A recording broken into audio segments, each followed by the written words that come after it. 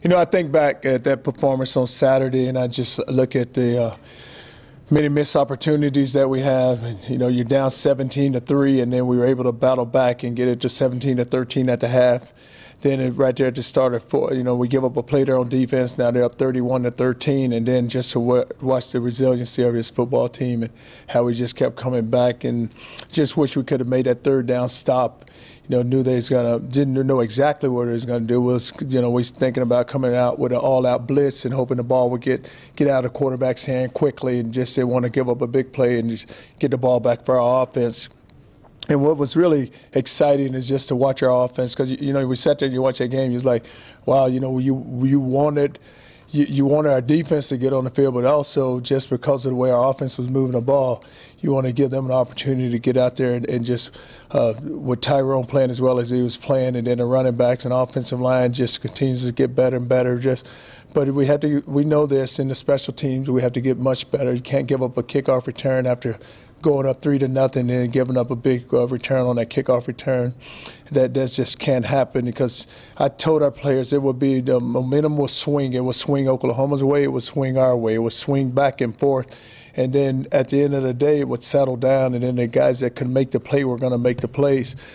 Just to watch Tyrone, the way he played and how well he handled himself in the first the big rivalry was amazing, just to watch up the yardage he put up and just how he just directed the offense. And then you can see it. If he plays well, our offense is going to play well. And then on defense, just for us to go out and just completely shut them out the first half there. Didn't even play that many plays, and I told our guys at halftime, you have no reason to be tired.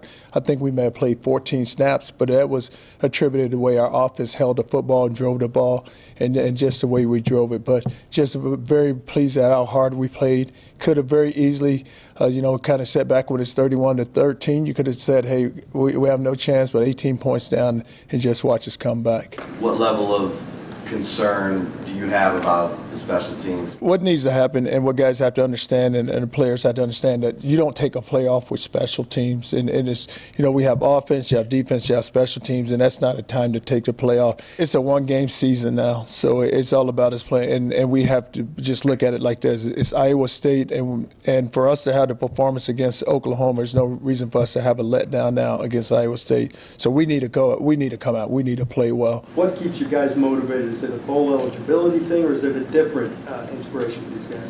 Well, I think now, Dennis, what has to keep us, it's still 6 games left to go play, so we need to end up this season the right way. So it's all about now just continue to play it out, and there's no need to give in, because you still have 6 games left. You have a group of seniors that want to still leave out here the right way. So we still owe it to our seniors to make sure that this season happens the right way and get it done the right way for them.